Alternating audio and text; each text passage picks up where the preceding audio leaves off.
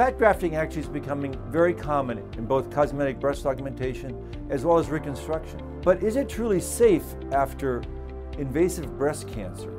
In an excellent study from the Journal of Plastic and Reconstructive Surgery, they compared 300 lumpectomy and mastectomy patients who received fat grafting for breast reconstruction, comparing to patients who did not. Following the women's health for almost 5 years, they observed no difference statistically between fat grafting patients and the control group.